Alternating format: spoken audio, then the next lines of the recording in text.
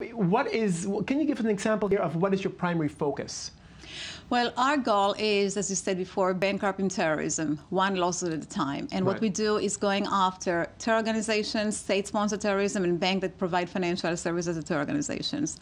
In the course of our cases, we put restraining orders against banks to the extent that no bank can provide financial services to a terror organization or to Islamic charities that identify the terror organizations. You cannot raise funds for organization, which is a designated one through the banking system. No bank agreed to operate in terror zones like Gaza, like South Lebanon, because these are terror zones. This is why you see them smuggling money into Gaza through the tunnels in suitcases. And all these restrictions cause the terror organizations a big harm because they need to bring hundreds of millions of dollars. Terror organization is like an operation. They need to support the population. They need to buy ammunition. They need to build tunnels to smuggle ammunition and stuff. If you stop the money, you can stop the flow of the terrorism.